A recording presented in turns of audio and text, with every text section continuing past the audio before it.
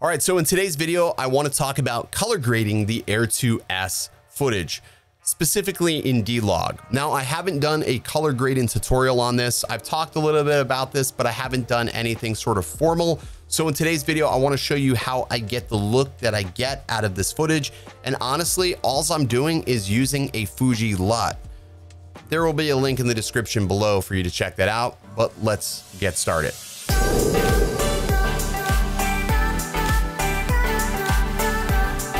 All right, so thanks for sticking around. And first and foremost, if this is your first time here, I do tips, tricks, tutorials just like this pretty often, or I used to do it pretty often. I need to do it a little bit more. But today we're talking about the Air 2S footage and how to get cinematic footage out of it. I was asked several times in the comments of my cinematic video how I achieved the look, where I got those LUTs from. So in this video, I thought I would do more of a formal tutorial. I did this on a live stream, but sometimes live streams really can't convey all the details you need to be able to achieve the same or similar look. So the LUTs I use are Fuji LUTs. They're for F-Log footage. F-Log is Fuji's log footage, but what I found is those same LUTs work really well on Panasonic footage and work really, really well on Mavic Air 2S footage. So I'm gonna show you how I got the sort of styling that I did out of the clips that I shot when I was in Colorado. All right, let's jump into Premiere Pro. All right, so you can use any sort of editing software that you want. I just choose to use Premiere Pro. The first thing I'm gonna do is go ahead and create an adjustment layer. And I'm gonna just take that adjustment layer, setting on top of my footage, and then drag it and drop it on top of my clips. I'm then going to slice the adjustment layer up so it's evenly spread across each individual clip. This is going to allow me to adjust the color for each clip without destroying each clip. So if I don't like something, I just delete the adjustment layer and leave the clip there. All right, first thing I want to do is go to the input look. You'll notice that you have input look and you also have the creative tab. A lot of people like to use the creative tab because it lets you dial back the intensity of the LUT. But with these technical LUTs from Fuji, you don't have to dial back the intensity. They're absolutely perfect straight out of the gate. All these clips were shot in automatic, 5K, 30 frames per second, automatic, no ND filters, by the way. Let's go ahead and go to browse. That's gonna take me to my folder where I house my X-T4 Fuji LUTs. These are directly from Fuji. I'm gonna go ahead and grab this first clip here, which is a Fuji to Eterna, and that's Rec 709 Eterna LUT. I'm gonna grab that, drop it in there, and you'll see it's made a dramatic difference straight out of the gate. Before, after, before, after. There are some things we do have to fix. I'm going to show you how to fix those right now. So for the absolute basics, just grab your shadow slider, bring up your shadows just slightly, just enough to bring back some of that detail. If you're watching, I have my Lumetri scopes open. This is going to tell me whether or not things are clipping or things are bottomed out. What you don't want to have happen is where this top line is all the way at 100, where the line is really super flat. And you don't want to have this bottom line at 0 where it's all the way crushed and just a flat line at 0. So you want it somewhere in the middle or evenly spread out. You can see before everything was sort of in the middle, super evenly exposed. And I think the Air 2S automatic exposure does a great job.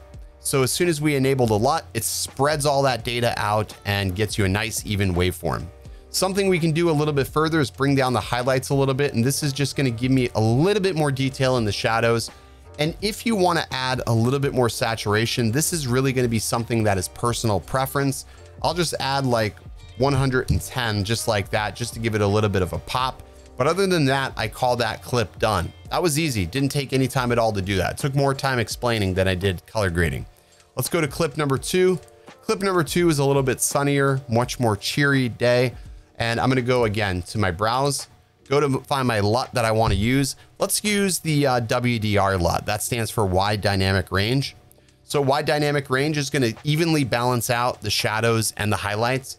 And I still find myself needing to give a little bit more oomph to the shadows. Not a lot, just a little. And I do wanna go ahead and increase the overall warmth of this image. So I'm just gonna add like 15 to the warmth. This is personal taste. I like a little bit warmer of an image, especially something like this. That's up to you. But right here, I would probably call this done. Maybe pull down the highlights just a tad, just like that. And I think that looks pretty good. Let's look at before, after. If you want to go ahead and add a little bit of saturation, you can.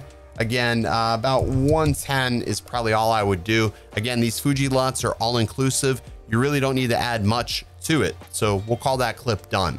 Let's move on to the last clip here, which is me chasing Sean's truck.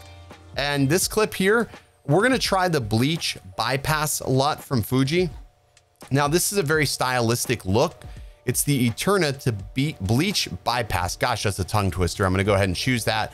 And this is not everybody's cup of tea. You can see it really crushed the blacks. You can see it right here. It's sort of crushed right here. So what we need to do is bring some of the shadow detail back.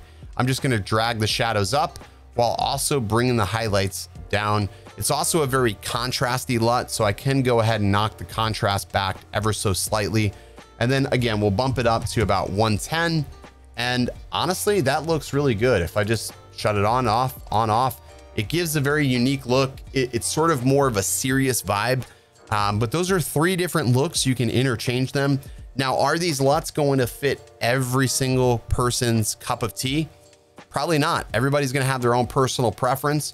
Some people just really do like that Rec 709, but want the maximum dynamic range. And if you want that, I would just use the standard Fuji LUT. I'll leave some example clips of these color graded at the end of the video so you can sort of see. I'll also include these 3 clips, specifically the raw clips themselves. If you want to download and test them, there will be a Google Drive link if you're curious. Again, all this was shot in automatic and I'm just super impressed. Really happy with this drone so far. All right, that's gonna do it. If you like this video, be sure to go ahead and let me know in the comments if you want to see more tutorials similar to this. Link for the LUTs in the description. And there you go. Hope you guys enjoyed. I got to get back on these tutorials, so I'll start doing more. I've had a few drinks, so I'm always good when it comes to doing tutorials when I'm drinking. So I'm not an alcoholic. It's fine. God, that just incriminated myself. Stay original.